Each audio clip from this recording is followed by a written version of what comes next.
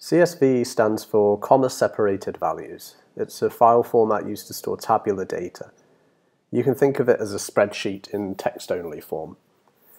At Super.AI, we offer CSV as an option for you to submit data points in large numbers. A CSV file comprises rows of text. The first row contains the headings of each column. Headings are basically field names, and each heading is separated by a comma.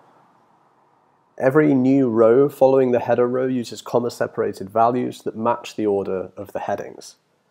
And that's about all there is to it. You can use just about any spreadsheet program to make a CSV file.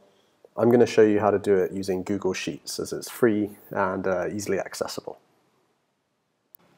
So the first thing that we're going to need to do is we're going to need to download a sample CSV file for our project so we know how to structure our CSV. And to do that, you need to open your project in the dashboard, head to the Upload Data screen, choose Via CSV, and here there is an option to download a sample CSV. So we click that, and then we can return to Google Sheets, which has an option to import files. So we're going to head to File, Import, and then we're going to select Upload here at the top and drag and drop the CSV file that we just downloaded. On this settings screen, you don't need to change anything, we can just import data. And here we see the sample CSV. So column A here is our input data. This column header cannot be changed. However, all the columns to the right, so column B on, are optional extra data columns. You can add any headers you want here, and order is arbitrary.